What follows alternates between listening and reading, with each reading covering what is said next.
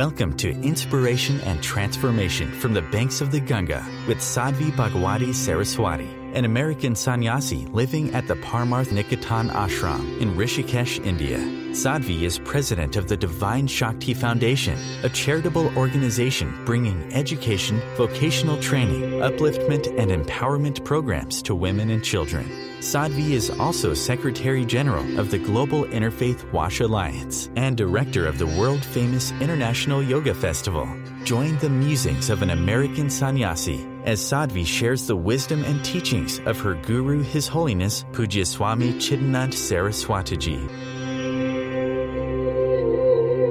Welcome everyone to Inspiration and Transformation from the holy banks of the sacred Ganga River in the land of Rishikesh, India. What would you say about justice to someone who has proven to be wrongly accused and has spent time in prison as a result? All of that which we create is fallible. From our human bodies to all of the systems that we erect, whether it's our educational system, whether it's our healthcare system, whether it's our political system, whether it's our judicial system, they're fallible. They make mistakes. We could point at issues in educational systems, issues in healthcare systems. I mean, we could choose any system. We could choose our human body and discuss the mistakes that it makes. So the justice system, being a system that was erected and is run by humans who are fallible, is therefore going to be fallible. It's going to make mistakes. There will be people who should have been imprisoned, who got let off, people who were innocent but ended up getting imprisoned. Fortunately, I believe that's a smaller number than those who actually should be in prison but are on the streets.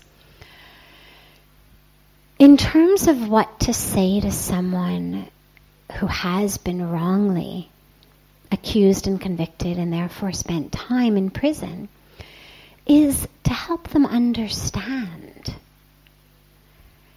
that being in prison was an incredible learning experience. Doesn't mean it was good. One of the things we speak about here in Satsang all the time is that the purpose of life, the aim of life, is not about how many good feelings can I accumulate. It's about how much can I awaken. None of us has ever been promised, oh, your life is going to feel great every minute, every moment. Everything you eat is going to taste great. Every relationship you're in is going to feel great. Your life is, you're never going to feel anything other than greatness. Well, the minute that, we scream and our mom doesn't come is the first minute that we realize, oh wait, this doesn't feel so great. Then we get our first cold or flu or fever. We realize, oh, that doesn't feel so great. A few years later, we get chicken pox. A few years later, we show up at school and our best friend announces that she's no longer our best friend. And we move through the world realizing, oh wait, the promise is not, it's all going to feel good. The promise is, if you make awakening your goal, it will happen. And the promise is, who you are is divine. There are no mistakes in the universe. You haven't been made as part of a bad batch. Who you are is perfect at the core, at the soul. Doesn't mean that we don't all have our junk that we've put on top of it. Our egos, our emotions, our desires, our fears that make us act in certain ways. We then get the karmic repercussion of the ways we act. So that all happens. But who you are at the core is pure and perfect and divine. That's the promise. Not it's always going to feel good. And if you look at the scriptures, you look at the stories, whether it's Lord Krishna's life, whether it's Lord Ram's life. Lord Krishna was born in jail. And he's God. So his mother and father were imprisoned. Not even with an accusation of something they had done, but with a fear that their child was going to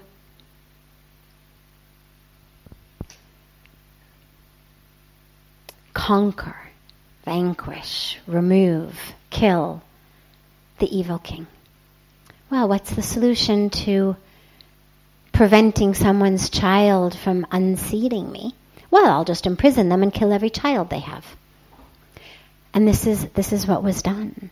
So Krishna was born in jail. And he spent the first many years of life with this king through so many different ways trying to kill him. We feel bad when someone just doesn't help us with the dishes, or is in kind of a bad mood, or claims that what we did, they did, so they get credit for it, or they take a bigger piece of cookie. Literal or metaphoric. He actually spent his youth trying to be killed. And the reason I share this is when you recognize that the stories, the epics that are given to us, they're given to us for a reason. I mean, if you're God, and you're going to come on earth, well, obviously you've got the power to come on earth in any form, in any way, with any story that you want. He came with that story to give us a message.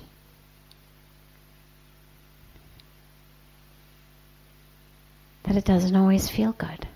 But that when it doesn't always feel good, every picture you ever see of Krishna, he's playing his flute, he's singing. The message is, despite all of this, the song is on. The song never is off. There's nothing that happens in his life that makes him say, forget it, I'm not going to sing today. Forget it, I'm too miserable. We look at Lord Ram, another story of God coming on earth, the Ramayana. Well, he spends his youth, his early adulthood, as the epitome, the absolute epitome of the perfect son, the perfect brother, then the perfect husband. He's about to be coronated as king. And what happens? His stepmother tells his father, the king, no, do not coronate Ram, coronate my son instead. I'm not going to go into the whole story of the Ramayana, but we know that what happens from that is that Ram ends up being banished to the forest. 14 years. Banished to the forest for nothing he did, for nothing he was even accused of doing, rightly or wrongly. Simply due to a drama in the household, we'll call it, and leave it at that. Yeah, otherwise you go all night into that story. but we'll call it a drama in the household. He was out.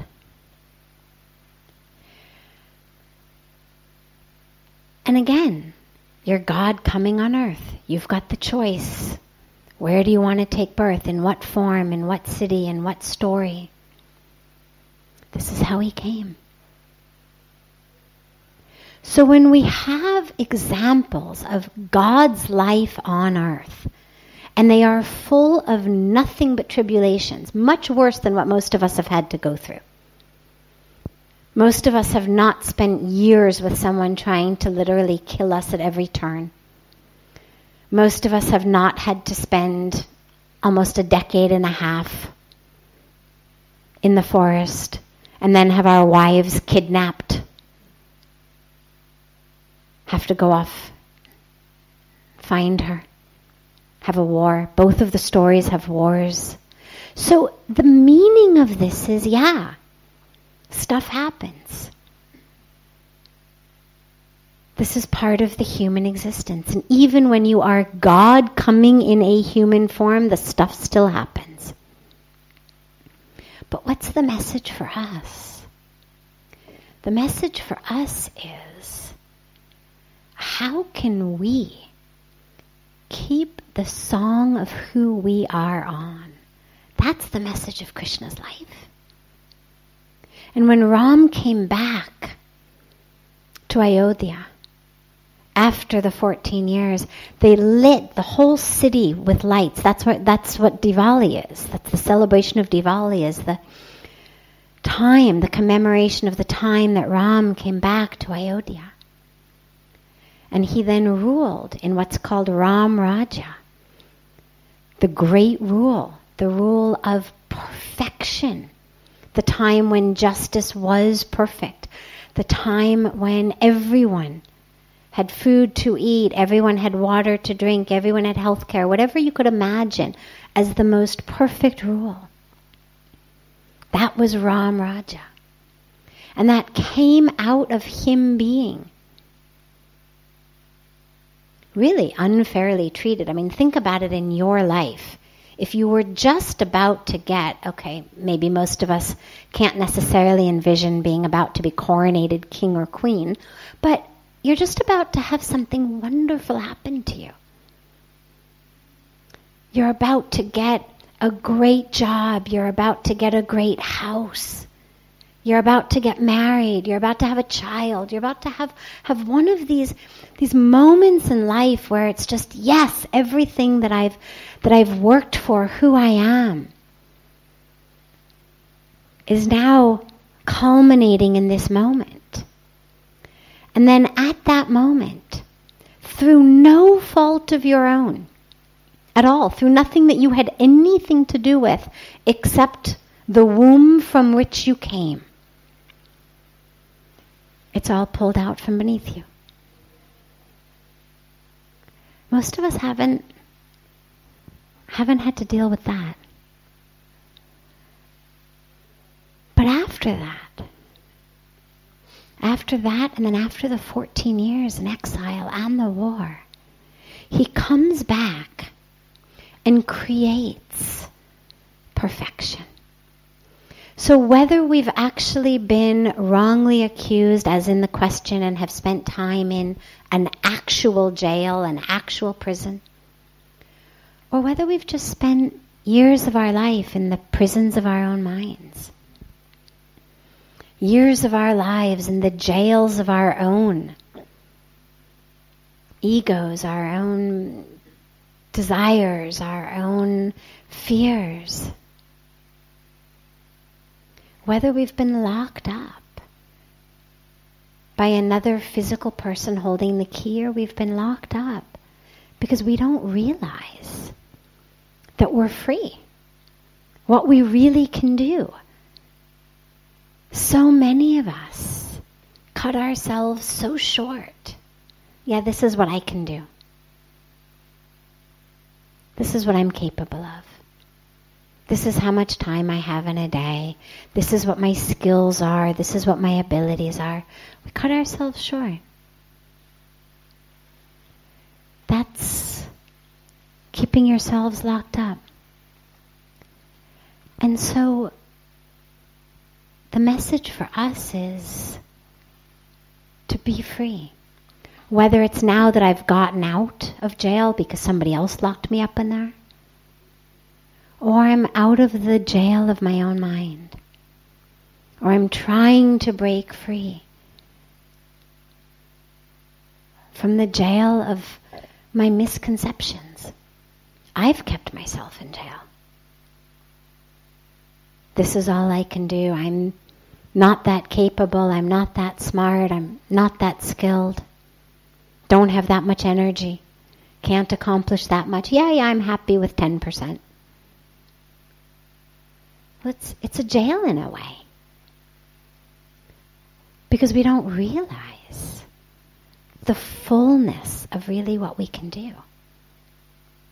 And I don't necessarily mean career-wise. I mean in every minute and every moment of our lives.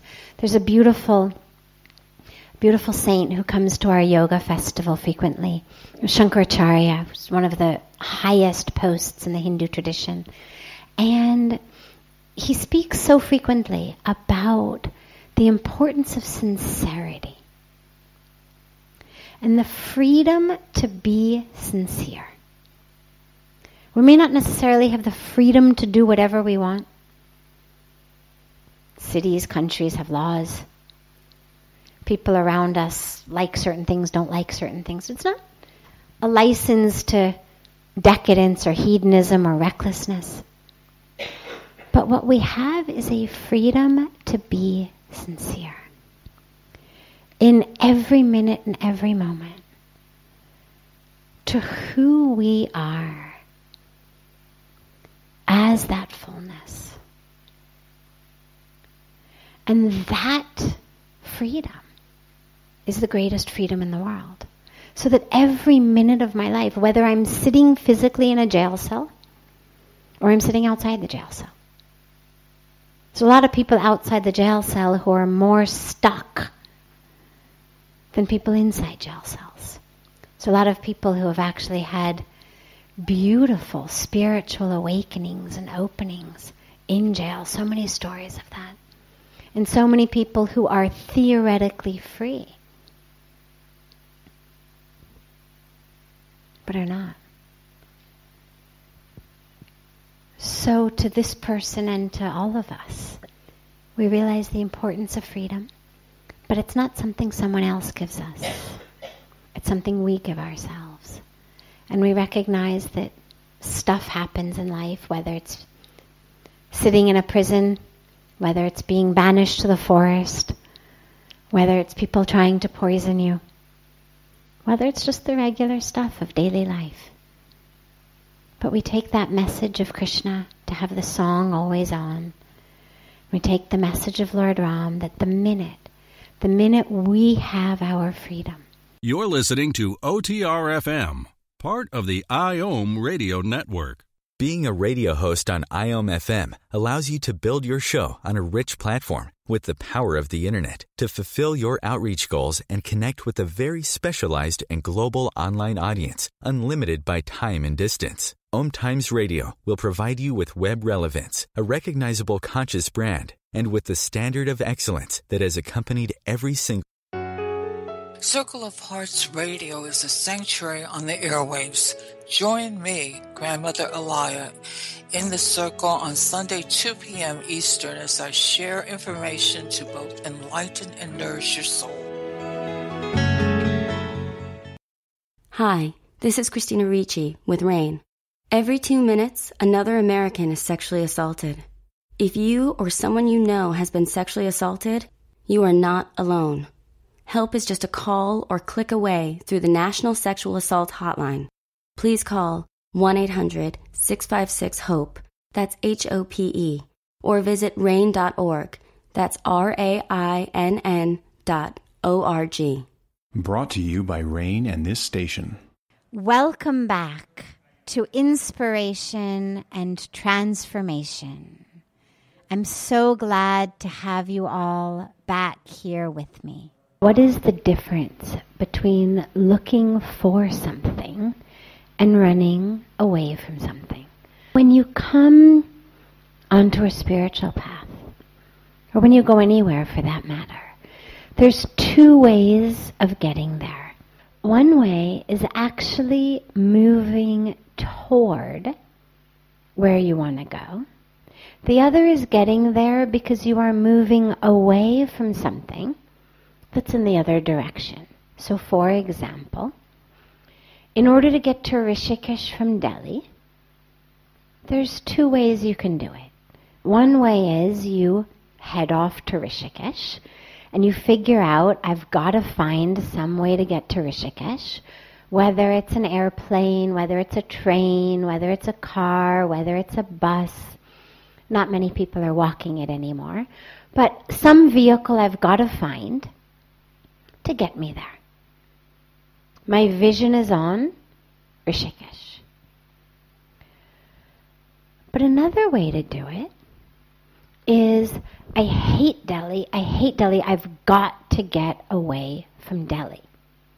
And we push against Delhi, move away from Delhi, and if we happen to be pushing against Delhi in the northern direction, and we do it enough, you'll end up in Rishikesh. So the end result is the same, but there are two very, very distinct paths. And when we talk about, as the question asked, the difference between searching for something versus running from something else, this is what we're looking at. On a spiritual path, it's very similar. Some people come onto a path because it's, I'm dying to see the divine, to experience the divine. Life is great as far as the things of life go, but I want something more. I want to experience the divine by whatever name, whatever form, but I want that experience.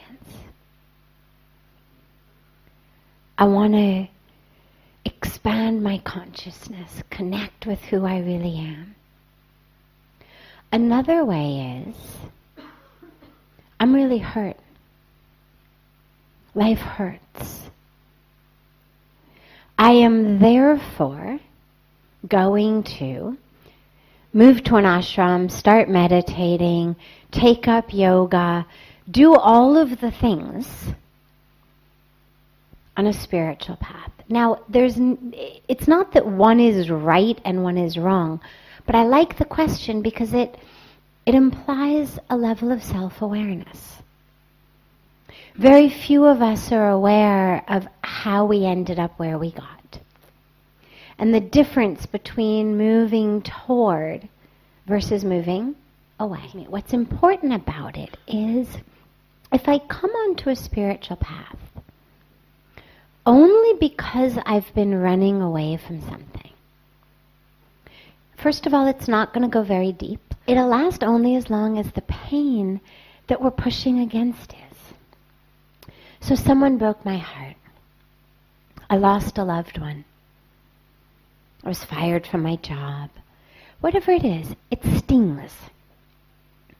To get away from that sting, I start meditating. I move to an ashram. I join a spiritual community. Now, if I keep my agenda, my inner agenda, being only to be free of the pain of the person who broke my heart, the pain of losing my job, the pain of losing my loved one, then the minute that time heals that, which inevitably it will, I discover, oh, I don't actually really like living in an ashram.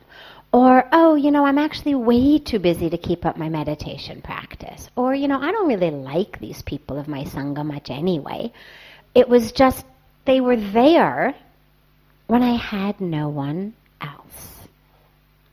And so what you find is that the spiritual life becomes simply an escape. Better than alcohol, better than drugs, better than, binge watching TV serials. But it doesn't really take you into the depths of what it can offer. Now, before we go into the other way of getting here, there is another possibility. That you come onto the spiritual path, perhaps in response to something that's happened, perhaps pushing things away. Whether it's just the stress of the world you're living in, a professional world, a very busy metropolitan world. So you may come by pushing that away. But if once you are on the spiritual path, once you are in the ashram, or once you're meditating, or once you've connected with the Sangha, you actually allow it to touch and expand your heart, then it doesn't matter why you got in. It's like a lot of people say, oh God, in the West, people are only getting into yoga to look good. And I always say, I don't mind why people get into yoga. Of course, yoga is a very, very deep and profound practice that includes much more than the physical asanas that we do that might get the body in shape.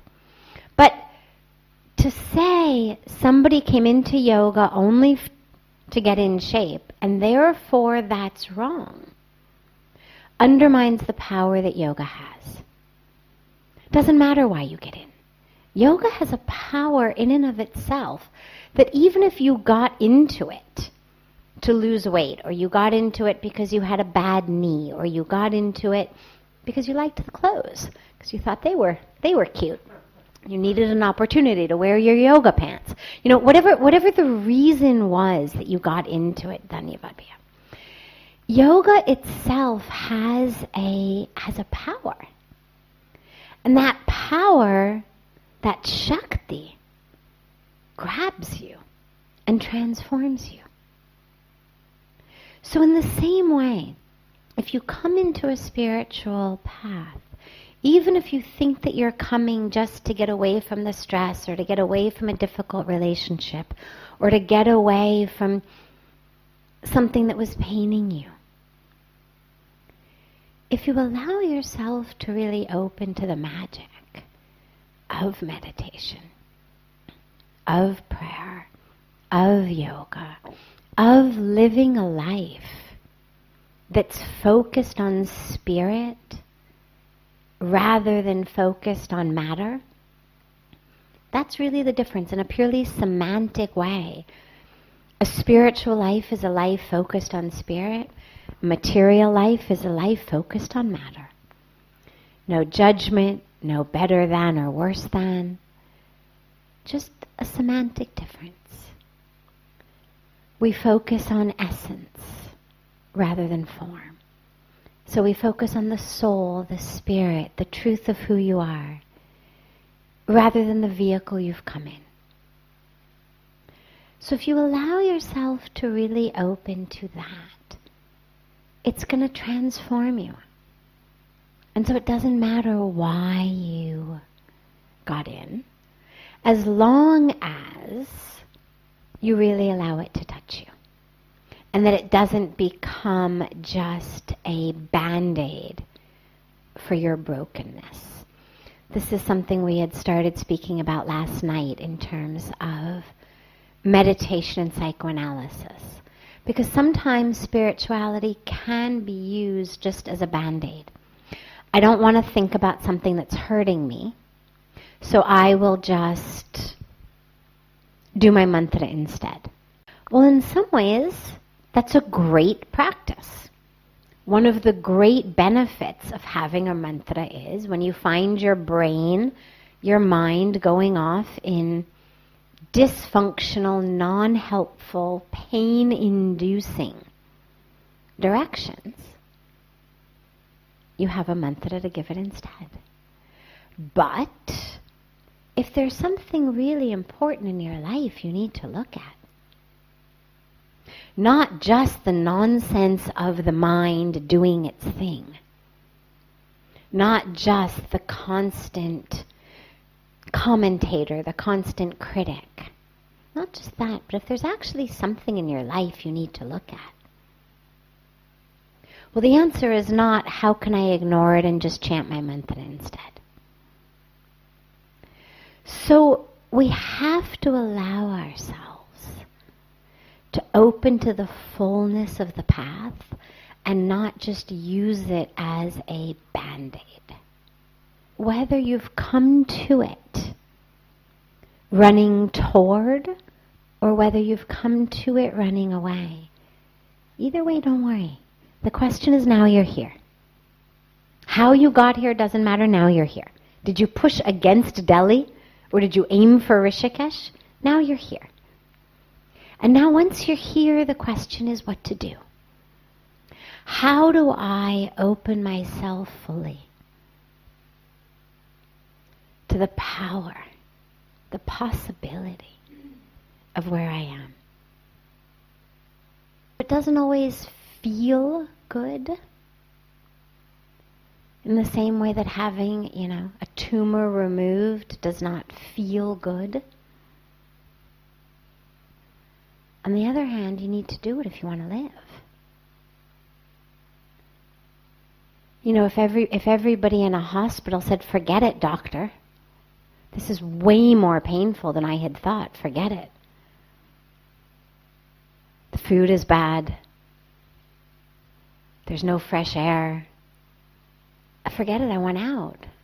You could get out, but in a short period of time, you'd probably find that the tumor had taken over your life, or taken your life. And in the same way, when we struggle with our ego, when we struggle with our desires, when we struggle with our fears, when we struggle with... They're all aspects of the ego. But when we struggle with these, it's an operation of sort. And it's not always fun. Doesn't always feel good. On the level that we've become used to things feeling good. On the level of making our ego feel good about ourselves, making our hearts feel good about ourselves. And it's always on this very superficial level. Oh my God, you are so beautiful. Oh my God, you're so smart. Oh my God, what you just did was so great. This is how most of us are used to living. You're the best. That's what feels good to us. And when on the path it doesn't feel good, whether in meditation we find ourselves face to face with aspects of ourselves that are darker,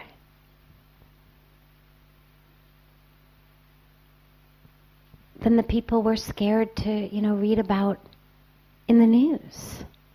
When we discover aspects of ourselves that have darkness, face to face with our own darkness, face to face with our own shadow, face to face with our own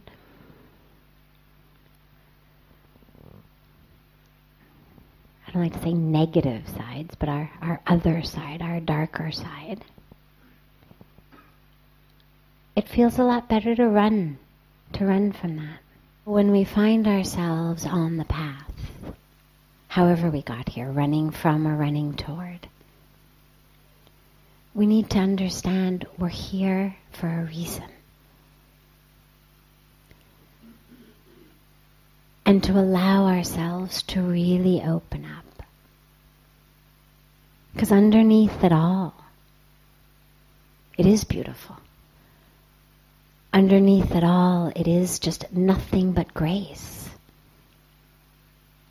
But to get there, it's like, when we perform the yajna in the ceremony on the banks of Ganga and we offer into the fire. One of the meanings of that which we offer into the fire is, it's a mixture of seeds. And the symbol of that is that the seed is a symbol of our ego. If you take a seed and you plant it in fertile ground, shine the sun on it, you water it, that seed is going to sprout. And then it's going to get roots. And then later when you want to uproot it, it's going to be very difficult. It's much easier to uproot a sapling than to uproot a tree. And our egos, in the same way, when they grow their roots into us, they grow their roots around our hearts, around our identities, around our emotions, around everything that we think of as me. And then someone comes along, or a practice comes along, or our higher nature comes along and says, I've got to uproot this thing. It feels like it's pulling all of us out with it. And this yagna, the symbolism of that is that if you take a seed and you roast it before you plant it, you actually can never get it to sprout. Doesn't matter how good the soil is, how much rain, how much sun, the seed will never sprout. And so when we perform the ceremony, through the seeds, we are offering our ego with this prayer of, oh God, roast my ego, literally, roast the seed of my ego.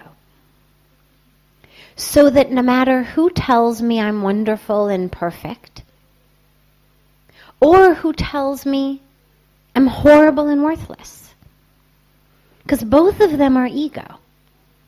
I'm the best is also ego, and I'm the worst is also ego. I deserve much better than this is ego. I deserve nothing at all is also ego.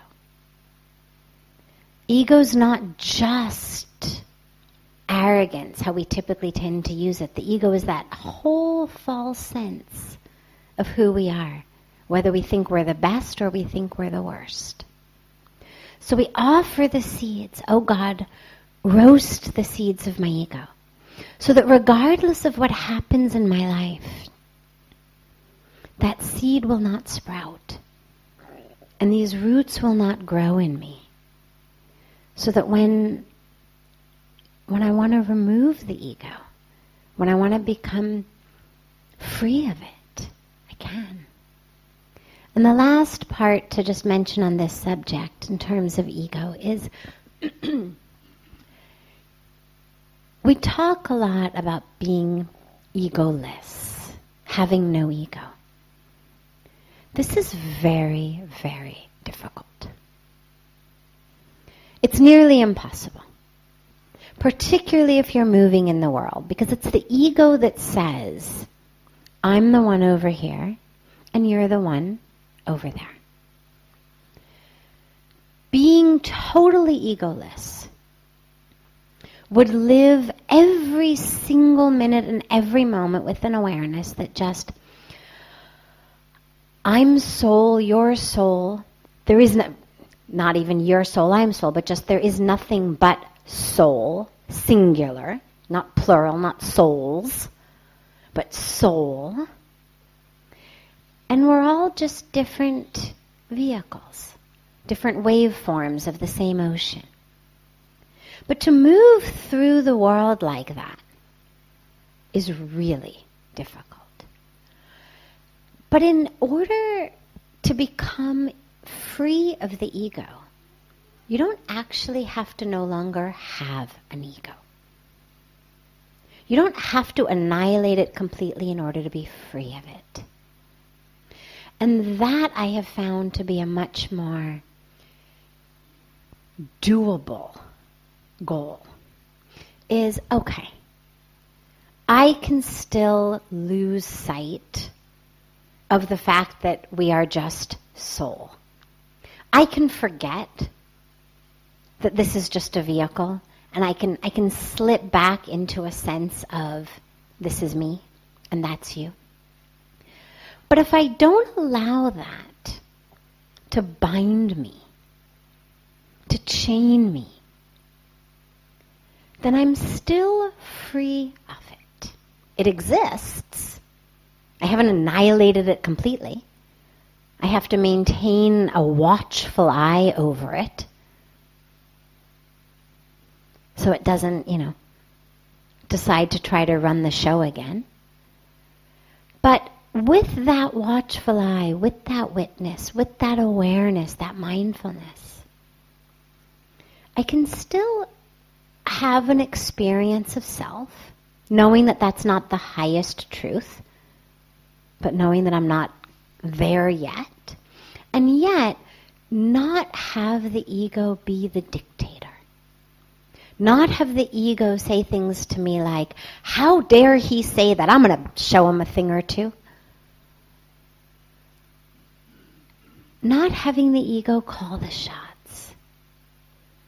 Not having the ego say to me, oh my God, I can't believe you did that. That was so horrible. You are the worst.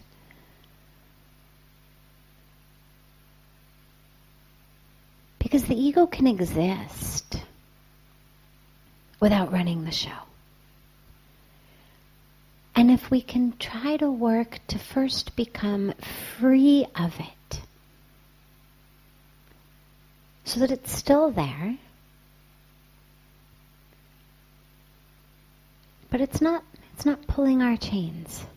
We're not puppets that, marionettes, and it's just pulling the strings and we're dancing accordingly. Slap this one, hug this one, based on what they've said or done to me. Run here, run away from here, based on which way makes me feel good. If I can stop dancing according to the way it pulls the strings, then it may still exist in me, but I'm no longer its slave. And that becomes really the key. This is OTR-FM, part of the IOM radio network.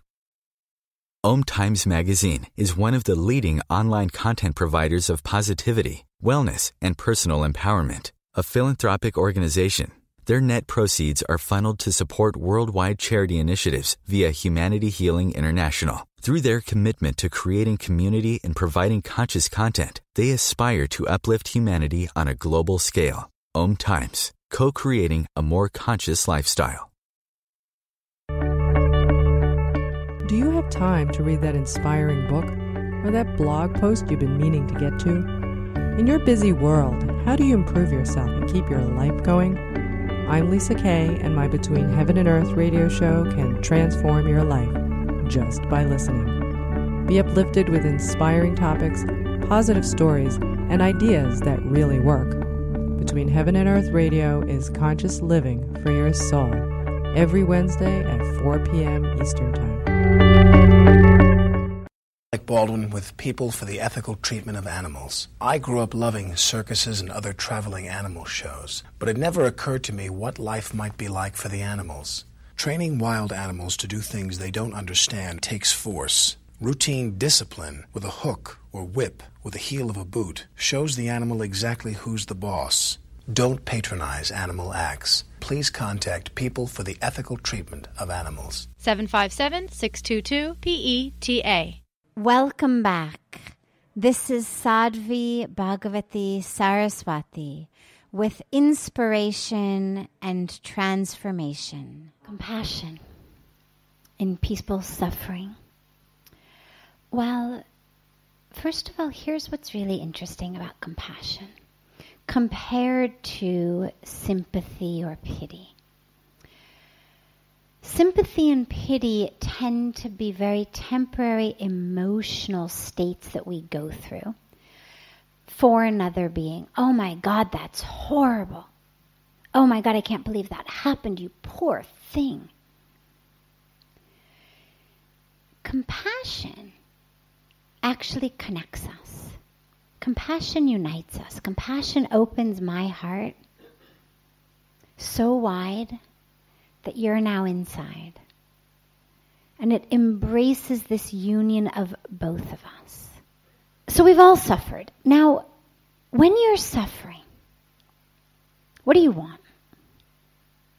Anybody want somebody to tell them what to do?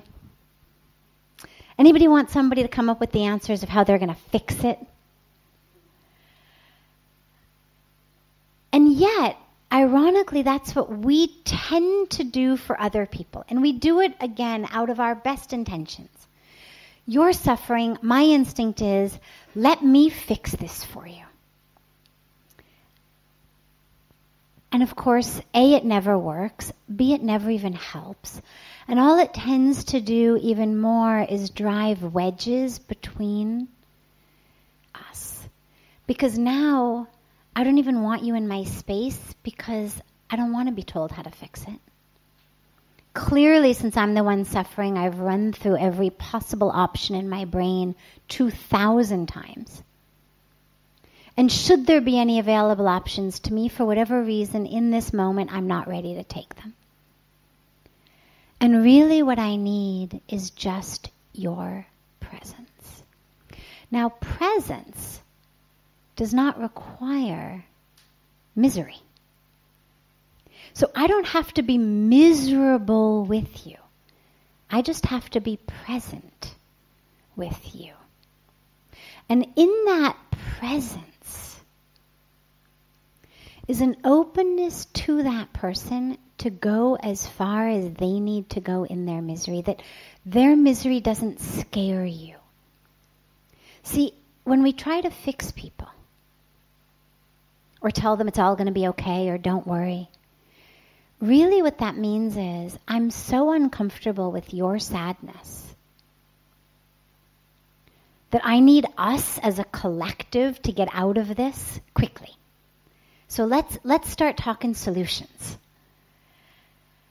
And really what people need is us to just fearlessly be able to be present with them in their misery, in their pain.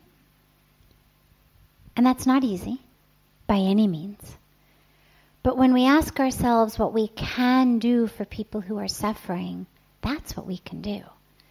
Because I know for myself, for others I've talked to, that when I'm suffering, what you want is just someone who isn't scared by your suffering. Someone who's able to sit there and be present, physically, emotionally, spiritually, energetically. Who doesn't need to tell me not to worry about it. But I have no need to make that person miserable. There's no sense in my misery that I need you also to be miserable. I want you to be present. But you don't need to be miserable. And then here's the last piece of that, is your presence in compassion, in a state of connection, actually holds not only their pain, but it holds the truth of the existence of joy. Which, when we are in pain, is a truth that is very, very, very difficult for us to conceive of. It's not something I want to hear you say. I don't want you to tell me there's going to be a light at the end of the tunnel, or this too shall pass, or that I should just think about the happy times. I don't want it like that. But in your presence that holds the presence of joy, it allows me to remember, without you shoving it down my throat, that there is also another truth. And this, for me, is so deeply and beautifully portrayed here on the banks of Ganga. We do arati sitting on these steps. You look across Ganga, and if you look a little bit downriver, if you're facing Ganga, say at about 11 p.m., if it were a clock, is where the Rishikesh cremation grounds are. And the first night I noticed that a cremation was going on, I had this, as we were singing and chanting ecstatically and clapping and dancing, I had this moment of, oh my God. And my heart went out to the people on the other side thinking how they must be feeling to be standing over the burning body of a loved one and having to listen to these people have the audacity to sing and celebrate. Because for so many of us, particularly those of us from the West, there's this sense of the world should stop, like how dare the sun even rise, because we've so well compartmentalized mourning from joy, life from death. And then I realized, but in India that isn't true. They absolutely don't feel like that. There is absolutely no sense. In fact, we have so many people come here to actually do final rites of a loved one who time it in such a way that they'll get here early enough in the day to be able to do the final rites, still have a bath in Ganga, and join us for the evening arti. Those dividing lines that we have abroad, they really don't exist here. There isn't that sense of a place for mourning versus a place for celebration, a time for mourning, a time for celebration. And if you look out over Ganga, and it's just so meditatively beautiful, you realize that the flames from the fire of their cremation seem very separate from us, with this big river between us. But if you go a few feet in the air, you realize that the flames from their cremation mingle with the flames from our arti in such a way that just a few feet above that water, you can't even tease them apart. And I think that that's actually one of the main reasons that people in this culture are just so much healthier, I think, with regard to the presence of death, the way that it's interwoven with life, because it is interwoven. And yeah, here we're celebrating and here we're mourning. And I mention it with regard to this issue of an aspect of compassion, because in order for us to be present with the people who are mourning, we don't have to stop singing. We just have to acknowledge them and take them into our prayers. And that really is the deepest level of compassion. And you should never feel guilty for being happy. Because as we all know, when we're not in a moment of pain, there's always something to be happy about. And just because a loved one is having a difficult time finding that, doesn't mean that you should feel guilty for finding that.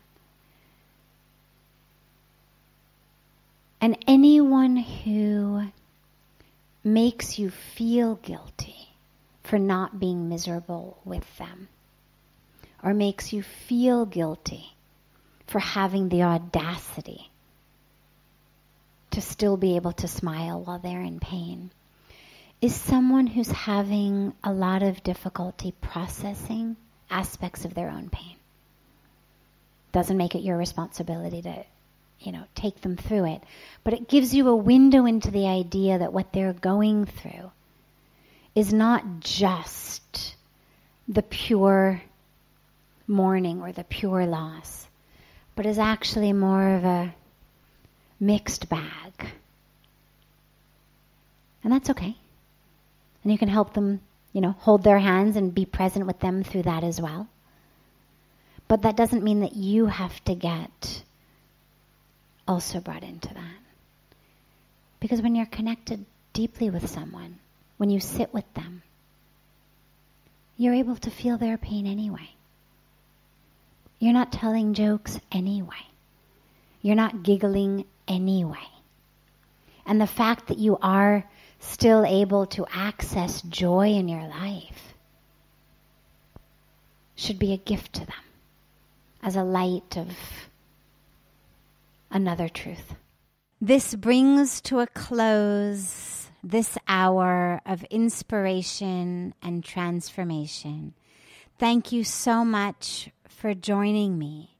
I'm so glad to be together with you all each week, and I look forward to being together again next Thursday, same time, on OMTimes Radio.